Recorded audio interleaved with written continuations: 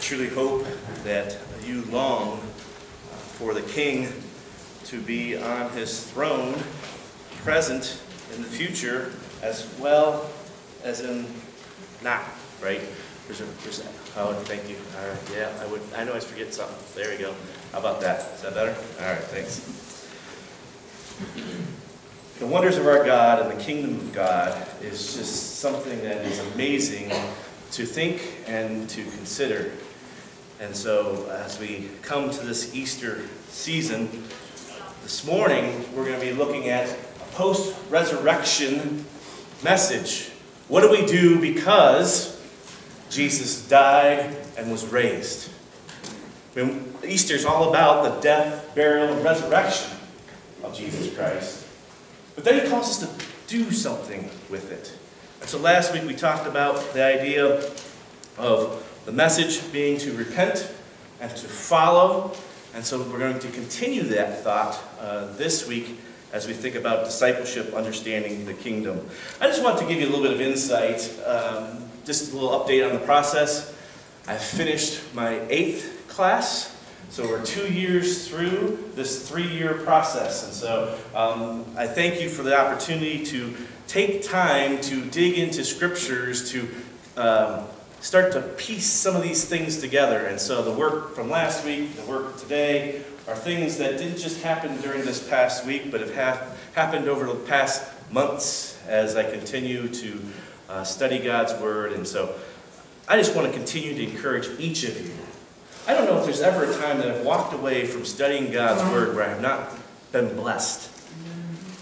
And so I want to encourage each of you in your daily reading of God's Word to dig in, to chew, to ask questions, to understand, and to be blessed by God because you then know Him in a more intimate way through His Spirit and through His Word. And so I pray that for you. I'm thankful for myself. We have these opportunities to bring God's Word before you. I do not take it lightly. I know Pastor Andy does not take it lightly. And so thank you for allowing me to be your pastor and being able to do these things. Let me pray. Father, I'm just overwhelmed with your goodness to me, to this church body, to my family, to my friends. You certainly are gracious and compassionate. You're long-suffering. You're slow to anger. You're faithful. You have a loyal love. And so all these things, as I just come here to be your messenger this morning, just humbles me to think about your great love for me and for your people and how you reign over us. And so I pray, Lord, that as we dig into your text today, that we will truly worship you, that you are seated on the throne. You are ruler over everything. And that we would submit to you in your holy ways. That we wouldn't reject you, but that we would bow down and worship you. And so, Lord, continue to direct this corporate worship service so that we might worship you in spirit and in truth. Thank you for your word. May you sanctify us in your truth this morning. I pray this in Jesus' name. Amen. So as I alluded to, we're going to continue our study on discipleship. And as we learned last week about discipleship, it's not just about the mind. It's not just about the brain. It's not just to fill my brain with Bible information, but it's to change the course of my life. Oh, there it goes. Yep. Repentance. We learned about repentance and how it requires what is required of it in our lives. On our own, we'll become lost hikers in this world, right? We'll be wandering around the woods, going around in circles, but with God, His Word, and His Spirit, we can stay walking in that right direction towards Him. When Jesus calls us to follow, it's about our whole being. It's about our beliefs, our desires, our actions, and that all of those might be imitating Jesus. Jesus calls His disciples to repent and follow. And understanding this call is not difficult in theory.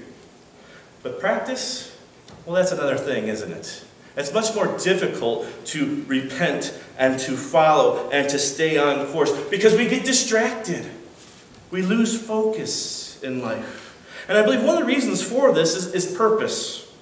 Without keeping a strong purpose in life, people will stop working and heading in the direction in which God has called them. Dave Ramsey talks about purpose in his Financial Peace seminar regarding an experiment done at a local college. They were digging ditches. Researchers put up flyers around campus, and they said, "Come work for us. We will pay you $7 an hour." And you're like, what? $7 an hour? Well, this is from 25 years ago. So $7 an hour was pretty good for an unskilled laborer to come and do some work. And think about this as being starving college kids. I mean, I know they give blood and plasma and do all kinds of things as far as trying to make money. And so $7 an hour to do some work, pretty good idea. And so they arrived at the location that they were told, and the researchers, or their bosses, said, "Dig this ditch." And they worked at it all day. They worked hard at it, and at noon they had their lunchtime break, and the bosses or the researchers came to them and they said, "Now fill this ditch back in." And they're like, well, why? Why would we fill the ditch back in that we just dug? He says, "I'm paying you $7 an hour. Do you really care?" And they're like, "No, we don't care. We'll fill the ditch back in." And so they did. They filled the ditch back in. It took up the rest of the afternoon. When the work was completed, their bosses came to them and told them, "Come back tomorrow and I'll pay you $14 an hour." Well, as you can imagine, only 40% of the workers showed up the next day. Even though they were going to be making $14 an hour, only 40% returned. And when they arrived there, they said, "Okay, what's the work to do?" And he's like, "Dig a ditch." And so they spent the whole morning digging a ditch, only for the bosses to come back at noon and tell them, "Fill it back in." And so they did. And I said, "You know what? Come back tomorrow and I'll give you another $7. I will increase your pay to $21 an hour." Again, 25 years ago, pretty good pay. Well, as you can guess, on that third day, only another 40% of them showed up. So if you do the math of the percentages and the people that were there, that's only 15% of the original workers who came back to dig this ditch. Now, from time to time, I'm sure we've all worked a job. At least back in my day, that's what we called jobs. If there was something without purpose. You know, the only purpose was that I needed money so I could go buy pizza. Or I needed money so I could go to the movies, or whatever it may be. But I worked a job, and I had no other purpose than just I wanted money. I wanted to fulfill some desire that I have to keep going. But here, only 15% of the college students thought that money was enough incentive to keep them doing the work. I want to submit to you that people need a purpose in life. If I'm digging a ditch, at least let me put a cable line or electrical line in it. Maybe it's for irrigation to move water from one place to the other, but it has to have some value or some purpose for digging the ditch. I can't just do the work and then fill the work in and undo the work that I've just done. I need more than that. I'm afraid to say, but I think many Christians have the same mentality when it comes to Jesus' call to be his disciple in their lives. They don't understand the purpose. They think of it as coming and digging a ditch and then at noon filling it back in. They don't understand the whole plan of God in their life. Sure, there's going to be benefit one day. I'm going to heaven, right? So that sounds good. It's better than the alternative. But I really don't understand what that other value is. Because if I'm honest with you, my thoughts of heaven are minimal. Add that to our culture, and what do they think? We'll be up in the clouds, stringing the harp, right? Isn't that what heaven's going to be? Or if we're a little bit more spiritual, we say, well, we're going to be around the throne of God, worshiping all day, every day, for eternity. And they go, that could be good for a little while, but I mean, I like concerts and all, but like around the throne forever, and that's really what my purpose is going to be for eternity? And I'm being a little facetious here. But if I'm honest, I think my life here on earth is going to be better than whatever my mind thinks that future life may be. Michael Vlach's summary of the problem is this. Many Christians live without understanding God's kingdom purposes. They know that they're saved and headed for a better place someday, but their understanding of the kingdom is foggy and often clouded with unbiblical conceptions. The kingdom has been over-spiritualized for so long and made so abstract that many Christians wonder why they don't long for it. Do you long for the kingdom of God? Not just ruling in your life right now in this present situation, this present context, but forever in understanding His plan. Now, I know what I told you last week. I said, we're not going down that road of defining the kingdom of heaven. Remember I said last week, the message was repent. The kingdom of heaven is near. And I said, man, there's lots to think about when we talk about the kingdom of heaven. Well, I took some of my own advice. I repented. I said last week that we're not going down that road, but this week, we're going down that road. We're going to talk about the kingdom of heaven. Because I agree with Michael Vlach that I think we're confused about what the future looks like, and therefore, because we don't understand our purpose in the now, which leads to the future, that we are digging ditches and filling them back in our lives if we're doing the work of the ministry that God's called us to at all. We need to repent. We need to follow and imitate Jesus. But yet many of us kind of do this half-heartedly or casually. Instead of saying, behold, our King seated on the throne. What we just sang. Do you really mean that? Or is that just kind of like emotionalism that was rearing up in you because of a song? Or do you really believe that and long that and desire for that in your heart?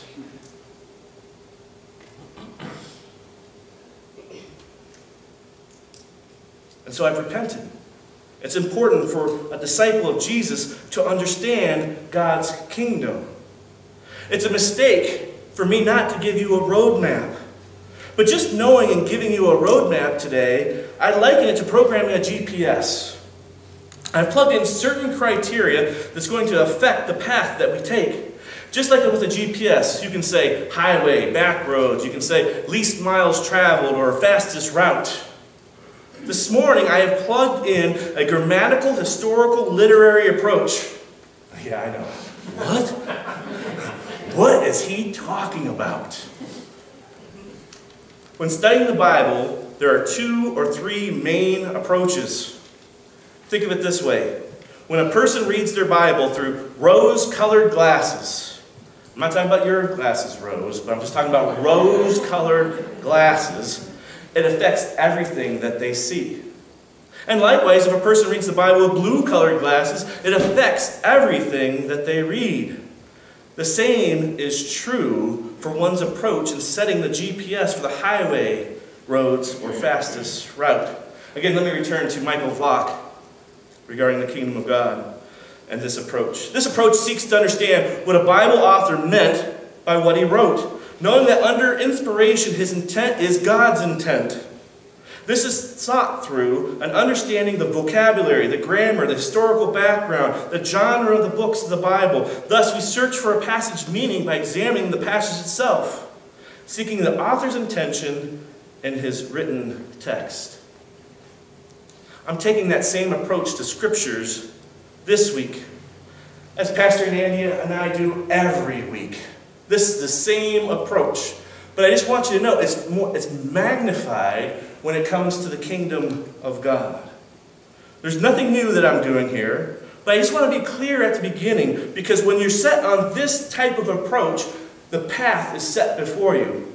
Of reading the other folks who think of the kingdom being in another way, they comment and they summarize this very same thing. They say, if you use a literal, historical, grammatical approach, you will end up on this path. And so that's all I'm telling you here at the beginning.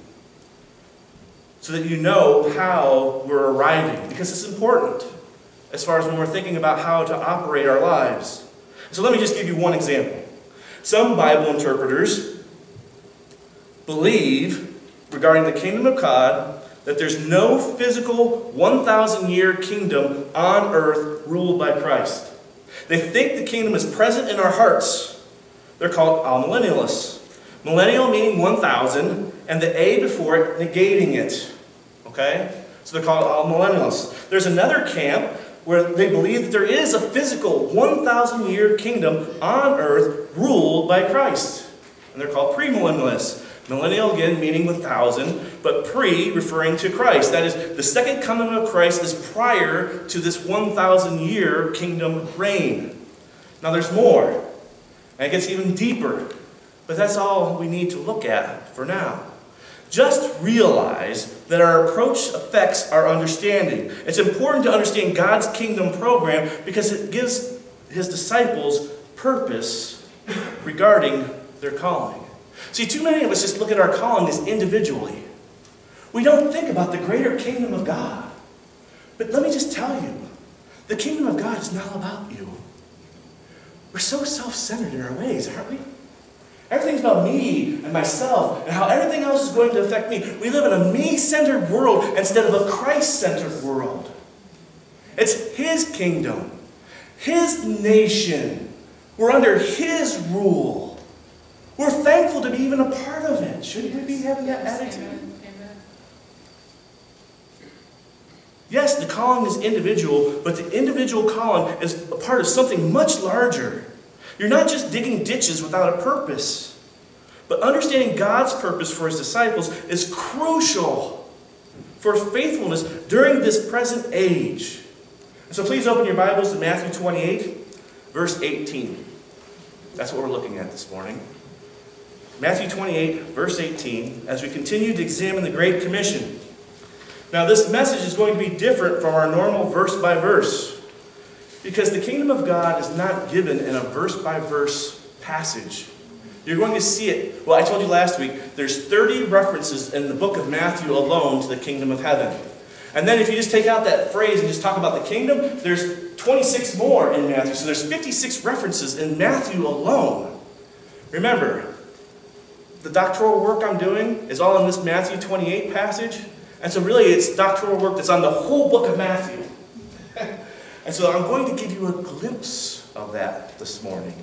I cannot do it all in this one setting. And so this will be part 1. Part 2 will not be next week. Part 2 will be in about a month from now. But I just want you to understand that we need to be thinking about the kingdom of God. And I wish that there was really just one portion of Scripture where we could just hunker down. But we're going to need to be able to hit several passages this morning. And so as you are hearing this message this morning, my advice to you is, I'm going to put all the Scriptures on the screen. Don't try to go back and forth in the Scriptures. If you can, that's great. I'm not saying don't read your Bibles that way. But I'm just saying I'm going to give you a zoomed out argument. And so instead of trying to get all the details down of everything, listen to it from a zoomed out way. Believe me, each of the passages that are put in front of you, I've spent time in context, in the front and on the back side of that. That's why I've told you, this sermon is about a month or two in the making. And so I hope you're ready to sit back for a month or two to hear. No, I promised that I would hold back this week and do better in timing. That's what happens. I get all this stuff so pent up in me, and then I just gotta, speak it and teach it. But I've pulled back on my purpose for this week and limited it. At first I was going to have 3 goals. Now we're just attacking 1 goal this morning. So just know that I love you, that I care for you, and I care for how long you can be seated there. But just know that I've done the work. And I'm not saying just trust me blindly, but we're recording this. And so hear the overarching argument this morning, and then come back and listen to it a second time, or a third time, and then dig into it as we continue to go down this road and understanding the kingdom of God. Because it's a large topic, very large topic. So let me just define it really simply. God's rule over his creation. The kingdom of God is God's rule over his creation. But as we get into this, we're going to see there's a lot more to it than that. And so we're going to need to expand the definition when we get to different passages, and so that's what we'll do. But Matthew 28, verses 18 and 20. Originally I had us working through 20. We're not going to be working through 20 this morning. We're just on Matthew 28, 18. Then Jesus came up and said to them, remember, this is post-resurrection, all authority. So you're like, how do we get kingdom out of this passage? All authority, okay, in heaven and on earth has been given to me. Now context, therefore go and make disciples. Remember, we tied this into last week where I told you about repent. The kingdom of heaven is near. And there's a call for us to have this message going out to others. And so here we have it tied in. So this is how we're making the connection to last week. Therefore, go and make disciples of all nations, baptizing them in the name of the Father and the Son and the Holy Spirit, teaching them to obey everything I have commanded you. And remember, I am with you always to the end of the age. End of the age. What's the end of the age? Don't answer too quickly. All right. Verse 18. Jesus' authority to rule. That's what we're looking at this morning. Jesus' authority to rule. All authority in heaven and on earth has been given to me. So just remember, Jesus has returned to the mountain in Galilee for his post-resurrection meeting. This is seen throughout the Gospels. He keeps on telling them that to go to the mountain. It's in Matthew all over the place, but specifically we see him talking about it in verse 16. And Matthew's talking to the 11 disciples. He's saying, go to the mountain. I think, I'm not dogmatic about this, but I think this is the same place where the Sermon on the Mount was given. I believe it to be true. But Matthew's saying, hey, disciples, go, and I will talk to you there. I will meet you there. Luke mentions women and other disciples. Remember when they went to the tomb, and the women did? And then he said, what? Go. And it was just go to Galilee. Go to the mountain. Paul writes about 500 believers gathering together for a meeting with Jesus in the post-resurrection time period. 1 Corinthians chapter 15, verse 6. And so all I'm saying is that Jesus is holding a meeting because his disciples were confused about their purpose. He just died. And they're confused. They're thinking the kingdom's going to be ushered in. And they're like, he just died. What are we going to do now? And so they're working through this. Listen to Acts 1:3. After his suffering, right, Jesus, he presented himself alive with many convincing proofs. Remember Thomas? Touch me. Look at, touch. Many convincing proofs.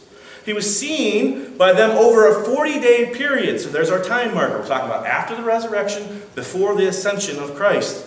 And what did he speak about? About matters concerning the kingdom of God. There's our language. There's our words. Just a side note. Matthew uses kingdom of heaven. Mark uses kingdom of God. There's some work that needs to be done there in thinking about that. Are they the same? Are they different? I'll leave that as a teaser. But what a range of emotions that there must have been for the disciples. Clearly, their definition of God's kingdom, when I'm talking about the disciples, was this. A political, earthly kingdom with Jesus the Messiah reigning. Read the Old Testament. And this makes sense over and over and over again. But then, Jesus dies. And so what are we going to do? Some of them said, I'm going fishing. Right? Some of the disciples, we heard about them last week, they said, I'm going back to fishing because I'm confused about our purpose. Jesus was alive, we're walking with him, now he's dead. What am I going to do? What are we supposed to do? And so there's a range of emotions that are going on here. But all of a sudden, the resurrected Jesus is standing before them. And what do you think the disciples thought? Man, baby, we're back on. We got this. The kingdom's coming. We're going to celebrate. We're going to march in. And so what do they ask him? Acts 1:6. Lord, is this the time when you're restoring the kingdom? It's very important here. To Israel? That's the question. That's the question they ask. And Jesus' answer is, no. It's not time for you to know when that will happen. But for now, but for this moment, this age, you will receive the Holy Spirit not many days from now. Jesus reiterates the call to make disciples of all nations. Right? We saw in Matthew 28:18, all authority in heaven and on earth has been given to me. And he starts working through this calling in verse 19 of going to all the nations. But then we see it in Acts 6 as well. And he talks about this idea of Jerusalem, Judea, Samaria, and then where? The uttermost parts of the earth. He's talking about a message to the Gentiles. But back to 28:18. All authority in heaven and on earth has been given to me. And so when we're talking about defining the kingdom more specifically, it's important to understand our verse has 2 or 3 essential ingredients according to Alva J. McLean. Here are those ingredients as far as having a kingdom definition. Alva J. McLean, the greatness of the kingdom. 1, a ruler with adequate authority and power. You can't be a king, you can't be a ruler unless you have the authority. I know lots of people who like to say that they're the boss, who try to boss me around. But if I'm in my right mind, I'm like, you're not the boss of me. Or have you ever heard someone say, you're not the boss of me? To be a ruler, to have a kingdom, you have to have an authority or a power. 2, a realm of subjects to be ruled. In this case, we're talking about a nation. Israel was welcoming that and rejecting that at various times during their history. Think about the judges. Think about, go back. They worshipped and they did other things in their own eyes. I mean, there was all this movement going back and forth on whether they were going to sit under God's authority or they were going to reject God's authority. But there has to be a realm of subjects to be ruled. There has to be a people. You can't just be the ruler and have no subjects underneath you. What authority is that? And then lastly, the actual exercise of the function of rulership or ruling. And so there's the actual function that's going on. The Bible speaks of the kingdom both generally and specifically. So we're taking this definition and we're now going to think how scriptures start to talk about this kind of definition. And when we do that, we're going to see the rule of God over His creation is general, and then it becomes more specific at times. And so it's important for us to distinguish between the two. Is He talking about a general principle of the kingdom, or is He specifically talking about something in particular? So let's start with the general, overarching. The terminology is universal or eternal kingdom. That God rules over His creation really fits this one nicely. Because He's just talking about it generally. Here's Psalm 145:13. Your kingdom is what?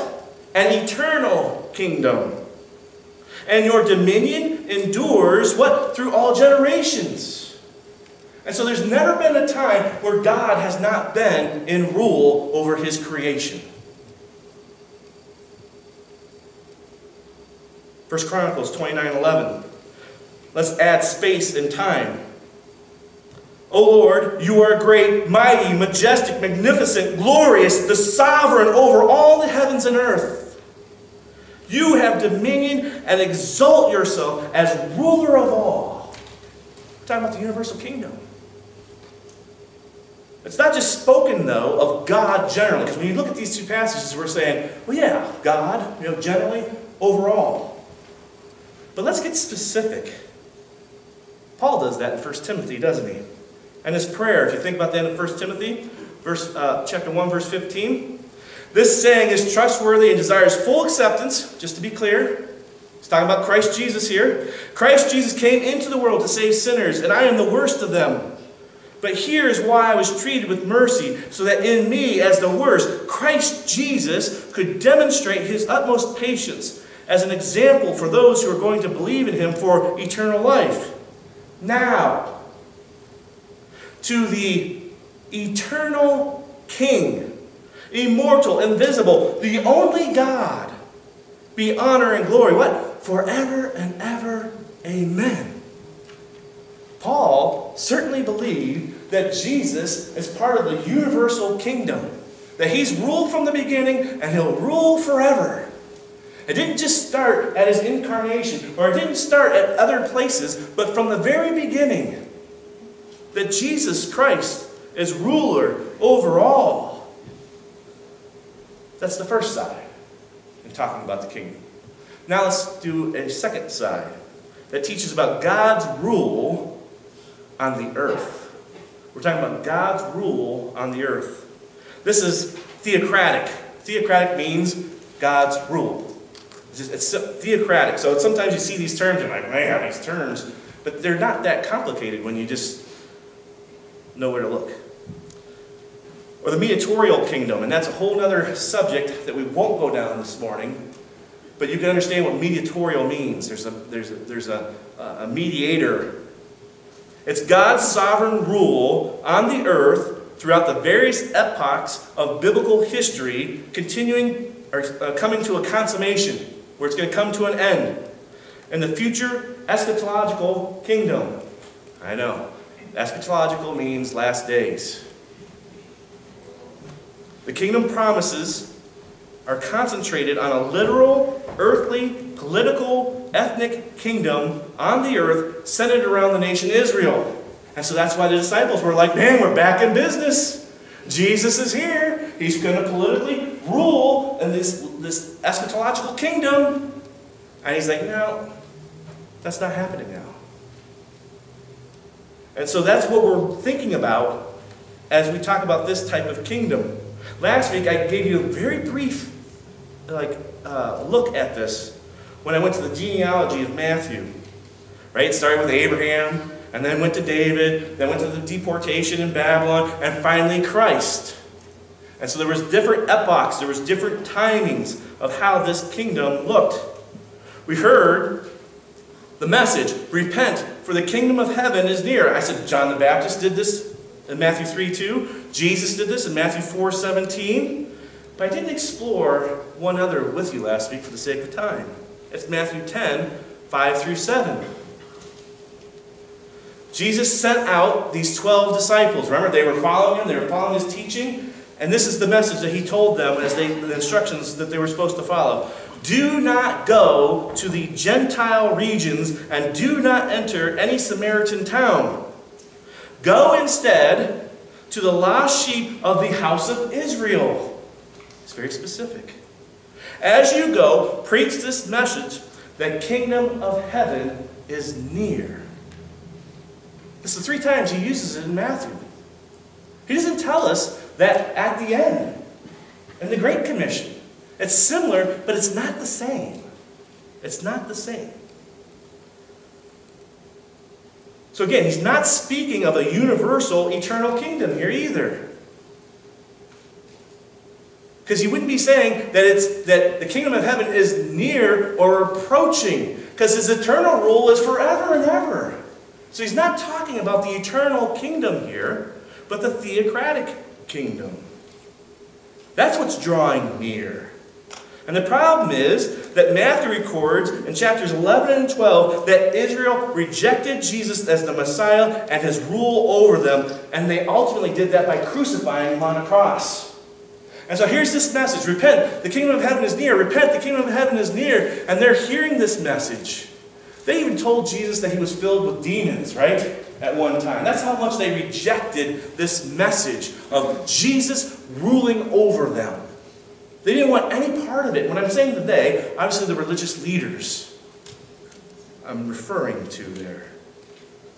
But if we continue on in Matthew 13 contains a bunch of kingdom parables that introduce this new concept of the church age. We're going to get to that later. So I'm just going to introduce this, but just understand, there's going to be an interruption. Israel as a nation, Old Testament, coming through, offer of the kingdom, they reject it. There's a pause. There's an interruption. And that interruption will not be restored until the 1,000-year physical reign on earth. And so because you've rejected the message, because you've rejected the Messiah, he starts to introduce this concept of what life is going to look like. And so the rest of this gospel, the Gospel of Matthew, identifies a shift in mission. Israel was the focus, but now the Gentiles are included in the mission or the call. Matthew 28:19, again, right? Therefore go and make disciples of all nations, I've already said this to you, baptizing them in the name of the Father, Son, and the Holy Spirit. Acts 1:8, but you will receive power when the Holy Spirit has come upon you, and you will be my witnesses in Jerusalem and all Judea and Samaria and all the farthest parts of the earth. Both Matthew and Luke record parables teaching the disciples about the consequences of Israel rejecting the Messiah. Parable of the tenants, Matthew 21. He starts to say to them about an owner who went on a journey and then leased the vineyard out. And when the owner sends the servant to come get the profits, the tenant was beaten. The first tenant was beaten when he came to collect. They then killed the second tenant. And the third one they stoned to death. Finally, he sent his son. What's the text say they did to him? They killed him. Because now we'll be heirs. That's what they thought. So Matthew 21:42 and 43. Jesus said to them, have you never read in the Scriptures, the stone the builders rejected has become the cornerstone. This is from the Lord, and it is marvelous in our eyes. For this reason I tell you that the kingdom of God will be taken away from you and given to a people who will produce fruit. People who repent. People who are following Jesus. That's not only Matthew. That's also Luke. His is this, let me just give you the summary in Luke 19 of the 10 minas parable. While the people were listening to these things, Jesus proceeded to tell a parable because he was near to Jerusalem. And because they thought that the kingdom of God was going to appear immediately. Therefore he said to them, a nobleman went to a distant country to receive for himself a kingdom and then return. This is what we're going to address here in the next moments.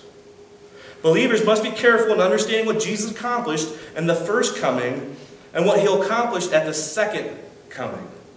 All of this is a backdrop to our post-resurrection statement made by Jesus. All authority, right? All authority in heaven and earth has been given to me. And you're like, I hear what you're saying, but how? Help me connect this. How does this verse help us to understand Jesus' authority? Well, the word for authority refers to the right to rule.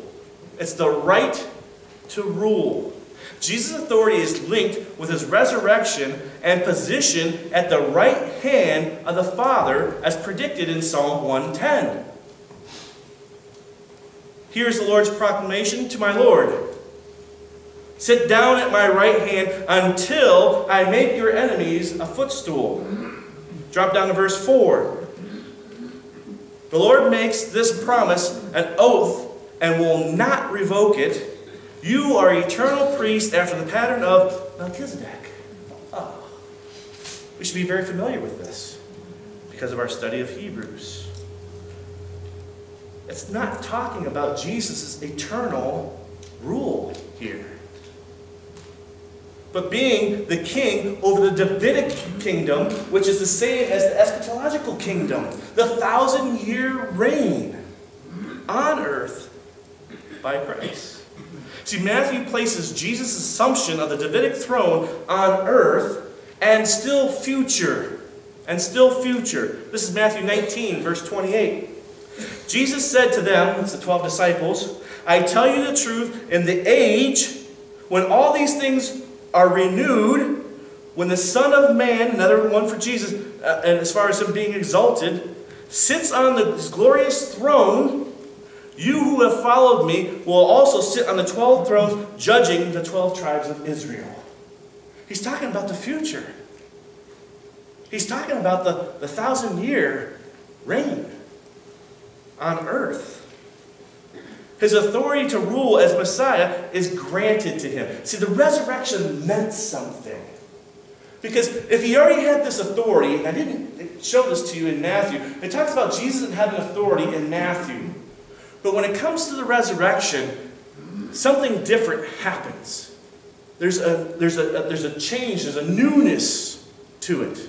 And what we're seeing is, it was the nation Israel, they rejected that, and then it turns to the Gentiles. It turns into nations for this period of time. Then it goes back to the restoration aspect. So his authority to rule as Messiah is granted to him, yet the authority to rule will culminate in a physical kingdom reign. This is called regal authority. This rule is regal authority. A ruler may withdraw from his realm, and exercise of his ruling function may be interrupted temporarily. That's what we saw in those two parables. He said, I'm going to receive my authority. He receives that authority in heaven, and then it says what? And then I will return. Well, what's that period of time in between? Well, that's the age that we see in Matthew 28:20. You see, again, the resurrection is a turning point. Matthew 28:18 is a quote of Daniel 7:14 in the Septuagint. It's a direct quote. And so you're wondering, how does he get all this stuff? I'm telling you right now.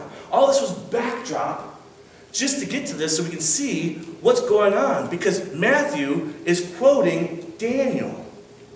And so starting at verse 13, just so that we have some understanding of what's going on in this scene, Daniel, I was watching the night visions. And with the clouds of the sky, one like the Son of Man, this is a terminology used for Jesus, the Messiah. A Son of Man was what? He was approaching. Think about the ascension, right? Jesus is going up to God. So, and with the clouds of the sky, one like the Son of Man was approaching, and where did he go? He went up to the Ancient of Days, God the Father. He went up to the Ancient of Days. That's where he went to. And was escorted before him. Now listen. To him was given ruling authority, honor, and sovereignty. Now listen to this. All peoples, nations, and language groups were serving him. Then it switches. It says his authority, he says, you know what? He's had authority from the beginning of the earth, from the beginning of time, forever and ever. He's the eternal king. All authority is eternal and will not pass away, but his kingdom will not be destroyed. Matthew is consistent. It's amazing how consistent he is in his timeline. Matthew 24:30. Oh, I'm sorry, I didn't put 14 up there for you. Matthew 24:30, on Jesus' authority.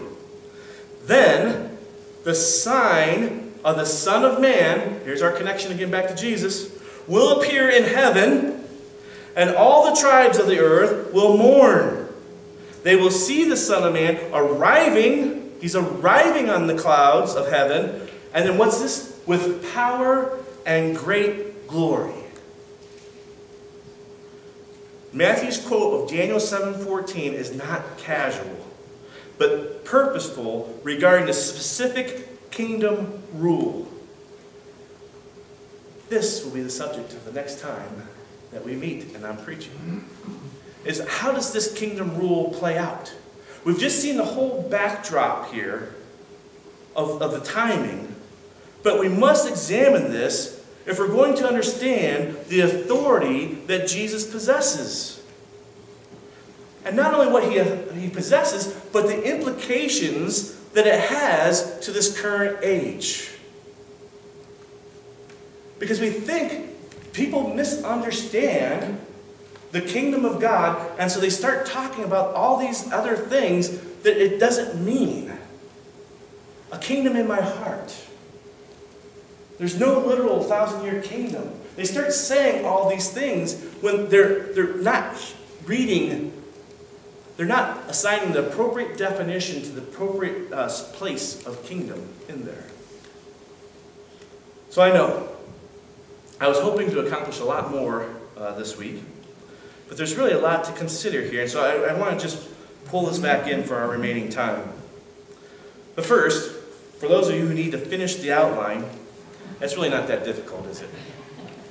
Jesus' presence in ruling. No, it's not an A. I'm sorry. But Jesus' presence in ruling. What does it mean that he's with you until the end of the age? What presence does Jesus have in your life? The other thing is, well, when's this end of the age? Who's he making the promise to? Is the promise just to the disciples there? Because in Matthew, if you're reading, he's just talking about the 11 disciples. So is the promise just to them? Or is the promise to more? Is it the promise to be made to all those who make disciples? And so those are all good things for us to be thinking and reading and studying and working through. Because it has a cause and an effect on our purpose as disciples today. Now, in leaving you hanging, I'm going to give you one New Testament passage that should help with you. So I'll put a crumb out there for you. This is Ephesians 1, verse 20. This power, notice the language, this power, he exercised in Christ when, here's a time marker, he raised him from the dead, and what? And seated him, he's approaching, right? He seated him at his right hand in the heavenly realms, far above every rule and authority and power and dominion and every name that is named, not only in this age, but also in the one to come. And God put all things under Christ's feet, and he gave them to the church as head over all things. There is a ruling that's going on right now for the church. Christ is the head.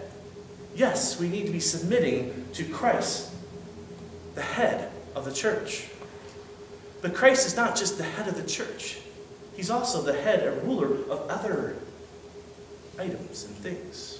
Let's leave it at that for now. But how are we to think about this? We can't just have some blind belief and thinking like, heaven's all about me. We can't have this blind belief that, well, we're just really going to go to heaven and just sing, and that's all there really is for us to do. Think about restoration. That's what the promise is for the future. Go back to the garden. What were they given? Dominion. What were they given? What were they supposed to rule over? The animals. In a perfect atmosphere. Where God was walking in their midst. And so there was certainly a universal rule over there, but there was also a rule on earth, wasn't there? I really believe when we talk about the restoration, that's what we're talking about. That God's rule over his creation, certainly forever and ever, but then there's also a rule here on earth. The physical presence of God with us. But that's all in the future. And he's going to restore this. But I want you to know that we're going to be working in the future. We're not going to be just playing harps. What we do now, Paul tells us in Corinthians That it matters. Amen. That it matters. Help us, Lord. I believe our faithfulness now will directly relate to our positions in the future.